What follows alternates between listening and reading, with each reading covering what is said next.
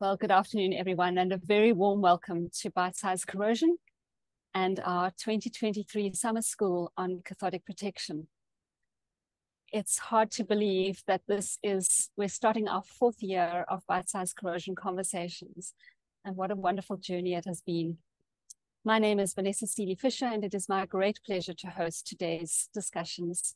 In each session of Bite-Size Corrosion, we try to explore some other topic of corrosion-related information.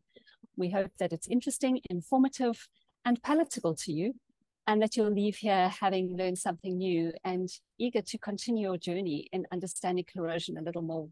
So we're delighted to be starting a new 6-session series today, where we look at the implications of cathodic protection measurements. Every operating cathodic protection system generates data.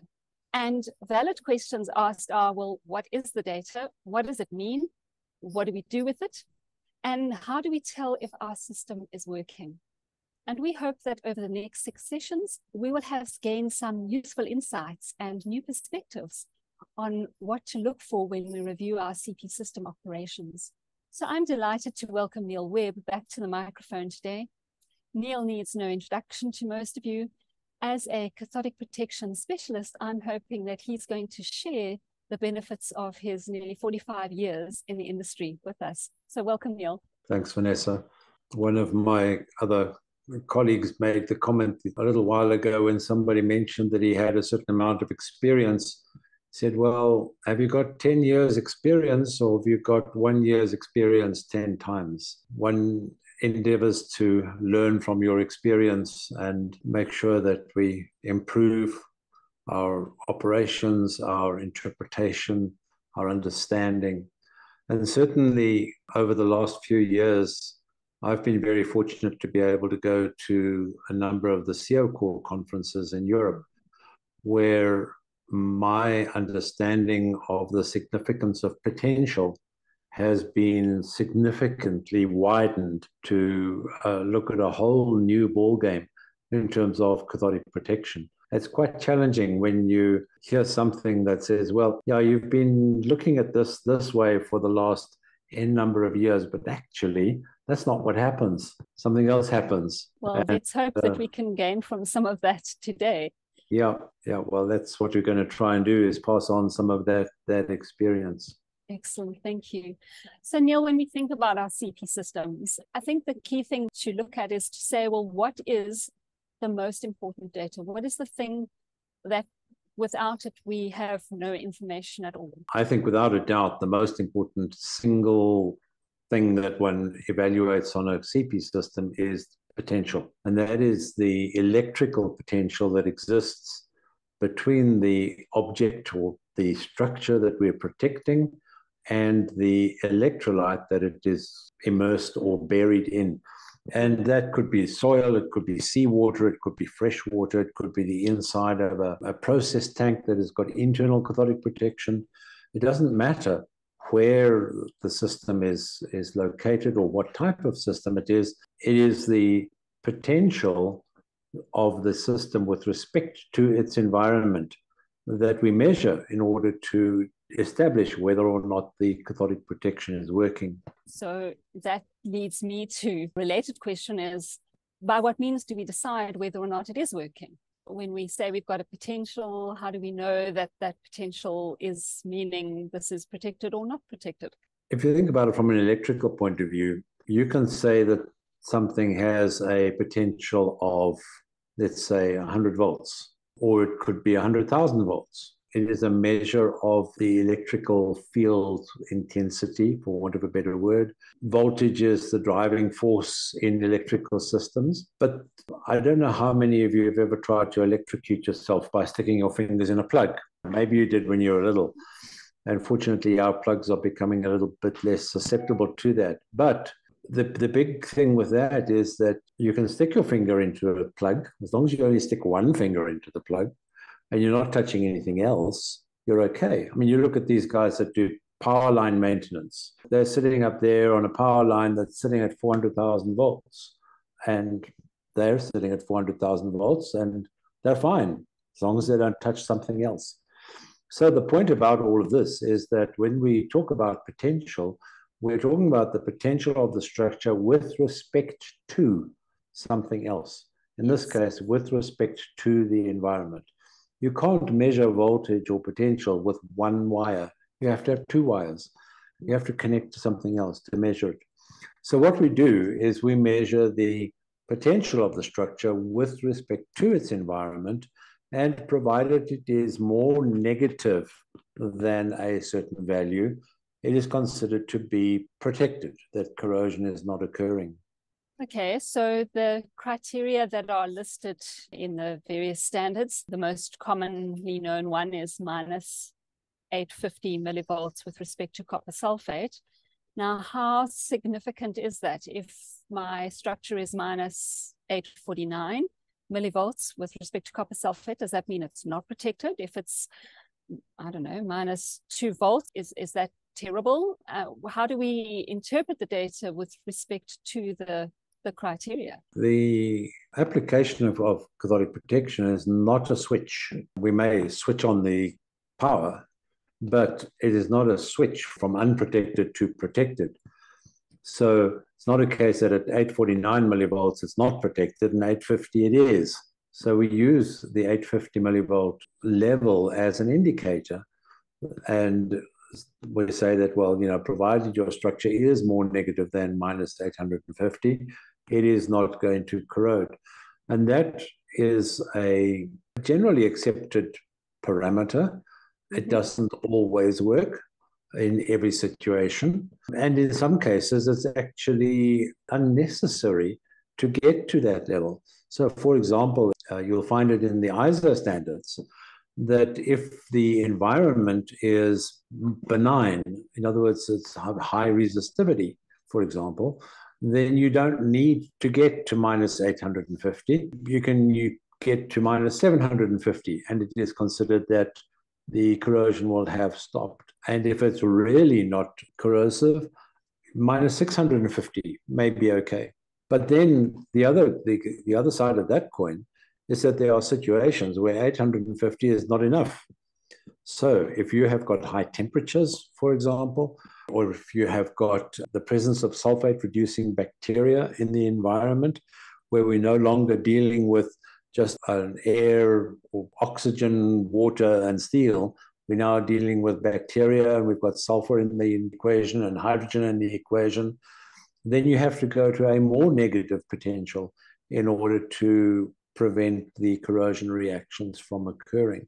And the point about all of this is that we have achieved this corrosion protection potential by shifting the natural potential of the structure, which is the potential that the structure assumes if you were to just put it in the environment on its own with nothing else.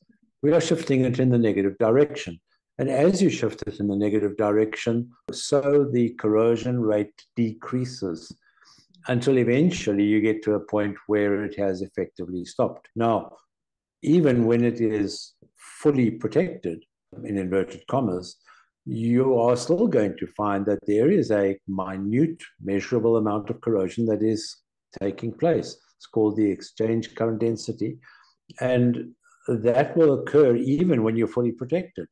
So the ISO standard, for example, uses a number of 10 microns per year. So once you get to less than 10 microns per year, you're considered to have achieved full protection and stopped the corrosion process. That's very interesting. And I think it's quite helpful for people with systems where they struggle to get to the criterion. And I think it's also worthy to say that some asset owners set a criterion usually more stringent than the standards.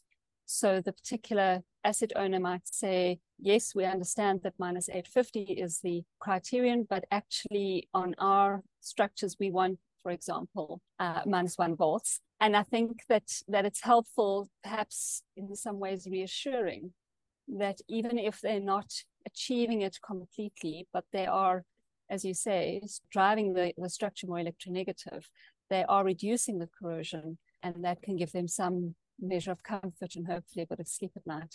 Yeah.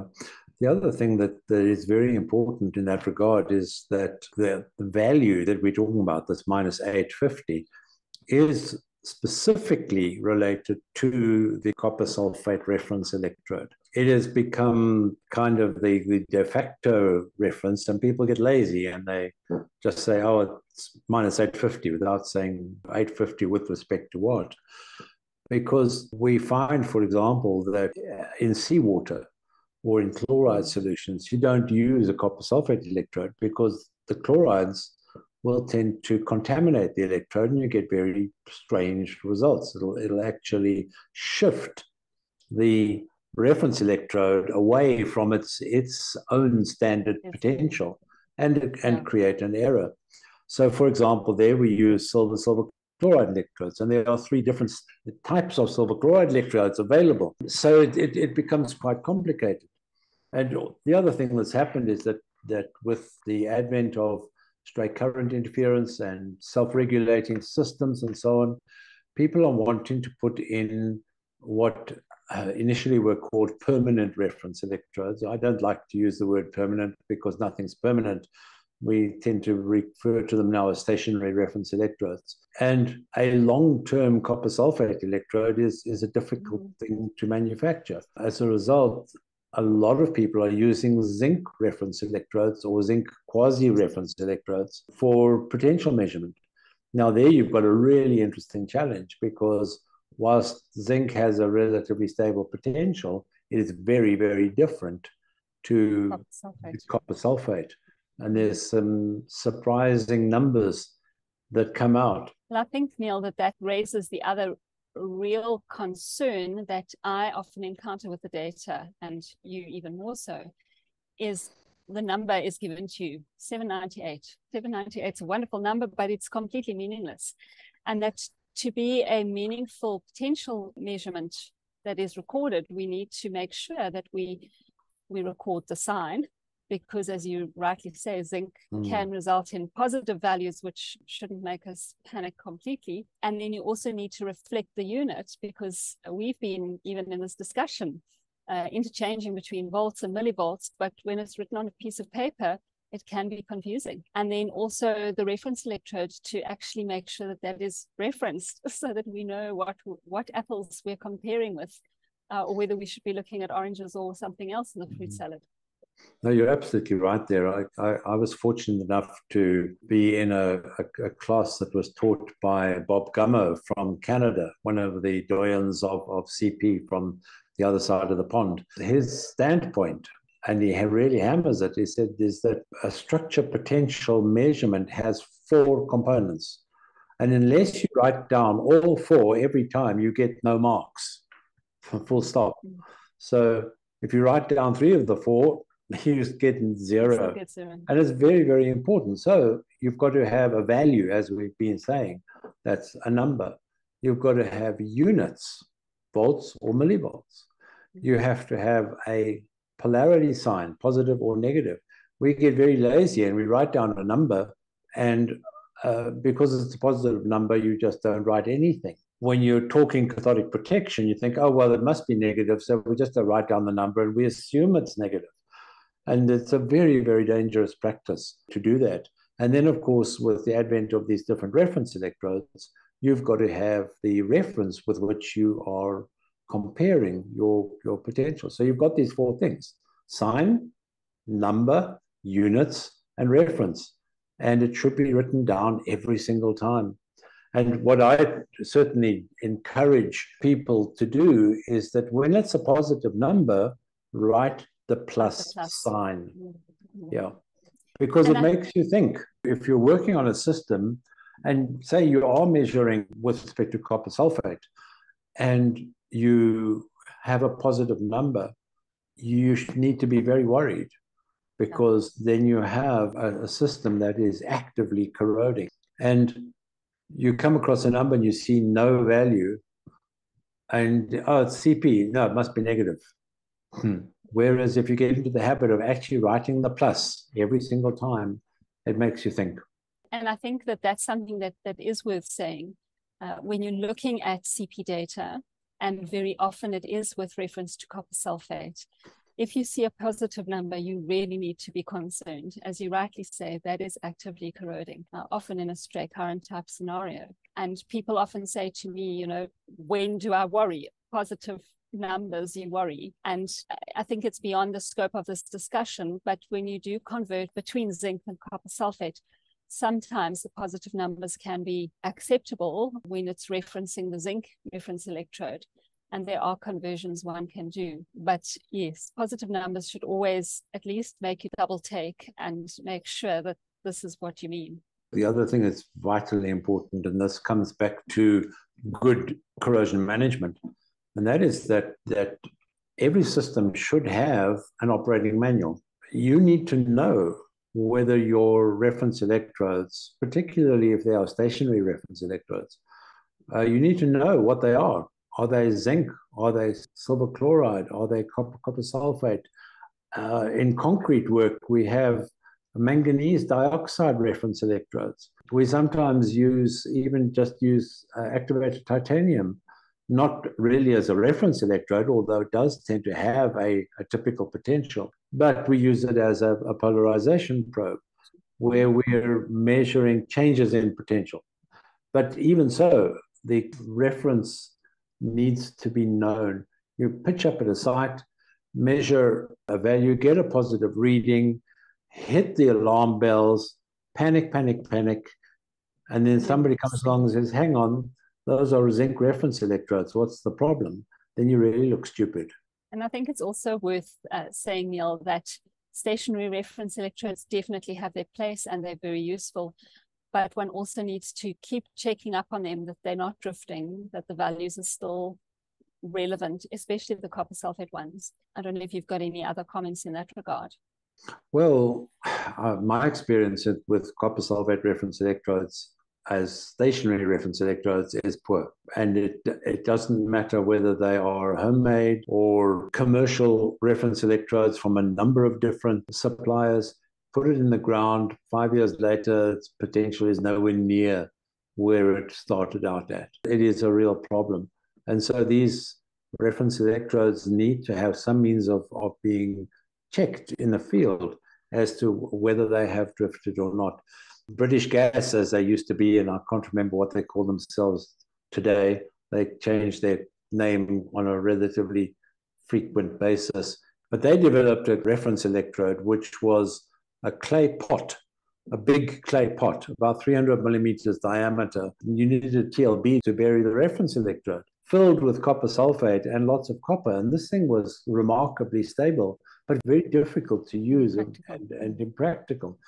And the other aspect of that is that the copper tends to diffuse out. And if it diffuses out into the ground, it then migrates through the ground and plates out on the steel.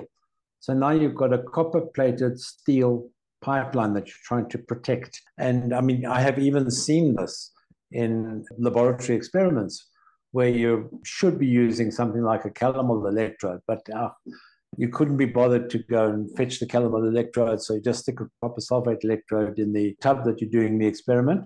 20 minutes later, you've got a layer of copper on the sample that you're trying to do your test work on, because the copper has diffused out through the porous plug, through the solution, and plated out on the cathodically protected structure.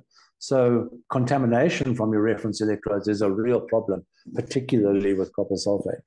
The advantage of zinc, for example, is that it doesn't plate out because it is actually more active. And going back to the main topic of today's conversation, which is about potentials, we very often on structures measure an on potential because it's easy to measure. Off potentials are used. Let's discuss why they use them and how we get errors in our data. The potential that we're measuring is the potential between the steel surface and the location of the reference electrode. So, for example, if the reference electrode is located a meter away from the surface because of the steel, because your reference electrode is at grade level and the pipe is buried a meter deep, there is electrical current flowing in the ground. And electrical current flowing through a resistor causes a volt drop. We're going to talk about Ohm's law later in this series. And that voltage that occurs in the soil around the structure causes an error in the actual measured potential. And that error can be quite high, particularly if you've got anode ground beds in the vicinity and you may be within the potential gradient of that ground bed.